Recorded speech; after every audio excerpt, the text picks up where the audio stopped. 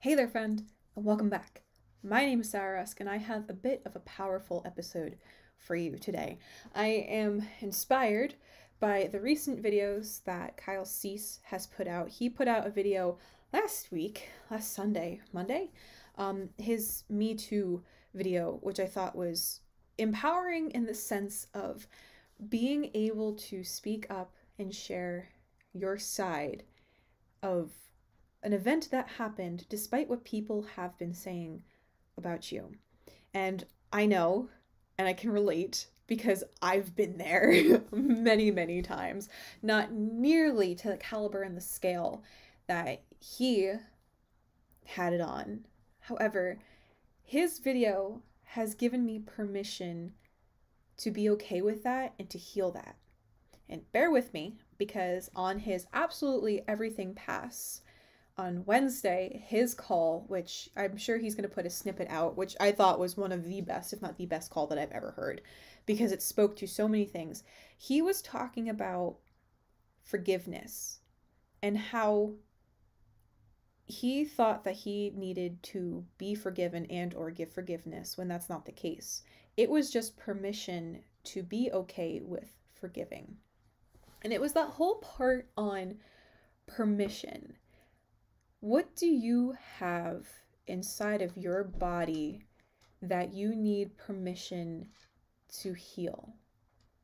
Is it something with somebody else? Is it permission to heal, a condition or a disease that you have? Is it permission to allow a pattern or a thought that keeps popping up, or something that you weren't able to do with your life that you have resentment about? Could it be something with a friend, a business partner, an actual, relationship with your spouse? Is there something that you've been holding on to and you haven't been able to say or to get out because you were angry, sad, scared, upset?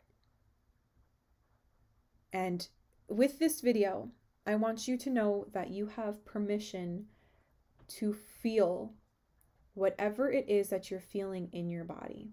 And it's okay for it to be there. And allowing it to be there doesn't mean that it's going to stay. It just means that it can finally be seen. It's that little child that's been trying to get your attention for years, when you have that kick in the gut feeling, when you have that stomach punch feeling, when you have that feeling around your throat like you're about to just start sobbing hysterically over nothing. That is that emotion, that event, that inner child trying to get your attention to say, hey, I need to be seen. And one of the worst things that anybody can do, which I've done for most of my life, is to shove it down and say, please be quiet, or just shut up. I don't want to deal with you right now.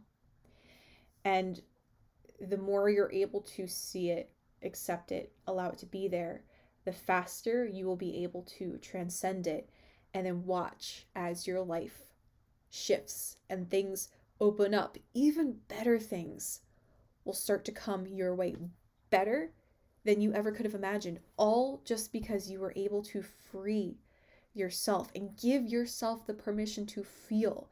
If I go through something with somebody, if they're mad at me or whatnot, the only person that I can control is myself and the way in which I handle the situation. And someone like me who is a student of miracles and someone who wishes to be high up on the David Hawkins scale, I'm currently stuck in the reason part of the scale. Power vs. Force is a really good book. And I'm stuck in like the 400, 500 range when it comes to the scale of enlightenment or something like that. Enlightenment's like 800 to 1,000. I'm stuck in the 400 range because I keep trying to add logic onto everything.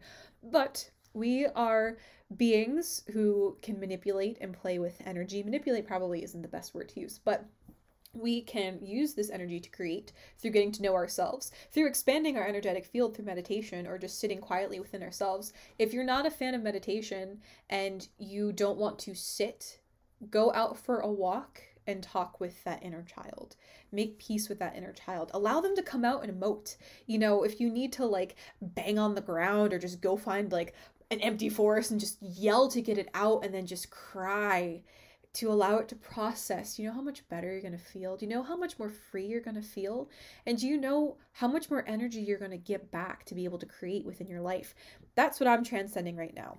I am transcending a lot of fear. Growing up as a kid, you know, stuff was very scarce here through just the life that we were living, and it was what it was. It shaped me to be this, you know, amazing little person that I am right now. As awesome as I could be, I guess. Sharing my story to help serve you. If I didn't go through all the bullshit that I went through, I would not be able to be here right now having this conversation with you. And maybe the ripple effect of being able to shine a light on a blind spot that you might have. And as I keep having these panic moments of, oh my God, at one point I ran out of money trying to save my horse's life and ultimately had to put him down. I've been working a lot on being able to allow that part of me to still be there, shine that light on it, forgive it, and love it, because that version of Sarah tried everything she could to save Braveheart. And, you know, while it sucked in the moment, it was really hard. I made it through. I'm still here 5 years later, and I have a really awesome horse named Abigail that I love very, very much. Seeing shining lights on that. Things are going to pop up. I had a memory pop up yesterday when I was having a conversation with my friend about being out on the playground. I remember when I was in 5th grade, I pushed a kid into a puddle because he was annoying and everybody didn't like him. And I remember getting yelled at by the person on the playground, but then like not really getting into trouble. And then the teacher, who also kind of found the kid kind of annoying, used me as a threat. And he was just like, you know, if you don't knock it off, I'm gonna have Sarah push you into another puddle. And I had completely like blocked that out of my brain and forgot about it. And me as a 30-year-old, I feel really bad about that. I feel really, really bad about that. And, you know, instead of getting upset and beating myself up for it, I was what, like 9, 10, if that. I didn't know any better. I was operating from the brain of a small child, an angry small child, but a small child. And I saw her, I said, hey, probably wasn't the best choice. However, you know, I asked for forgiveness and I forgive myself. Just let it go. And stop beating myself up over it, for it. So friend, this is going to be a hard question. What is something within you that you refuse to look at, that you don't want to see, that you're holding resentment for, that you can't hold space for? That's just, you know, it's causing you a lot of pain and anxiety. And if somebody is sending you a text message or calling you, you're thinking that they're going to find out about you and like, you know, call you out on such and such thing. What if you were able to give yourself permission to free yourself from whatever it is that you were going through? What if you can allow it to be there in your body? You could just allow it. You can see it, you know. And can you ask yourself, are you able to let it go? Can I let this go? And if you're able, if you say, yes, I would like to let this go, ask yourself, when? When can you let this go? That's from the Sedona Method, by the way. Really great book.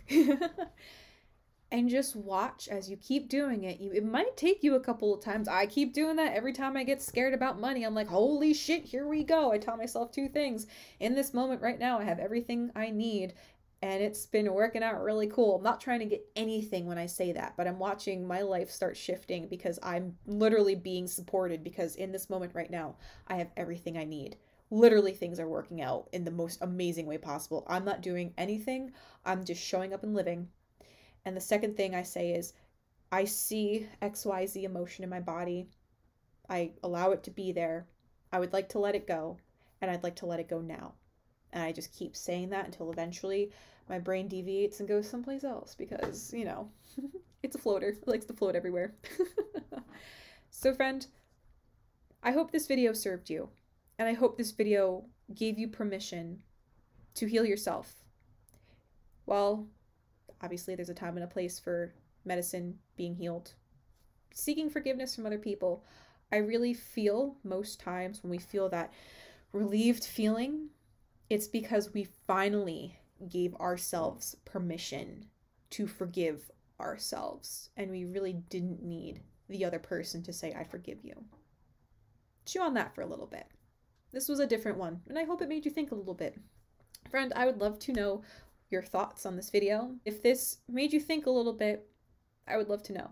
Please please leave a comment. I love hearing from you guys. If you would not mind hitting that subscribe button, it helps to support this channel and helps to get other friends here. Let's grow this community. You guys are awesome. Let's see what other awesome friends we can, you know, bring here. Thank you guys so much for showing up and for just being you. I seriously can't tell you how much I appreciate every single one of you guys. Remember, you are the most important person in this whole entire universe.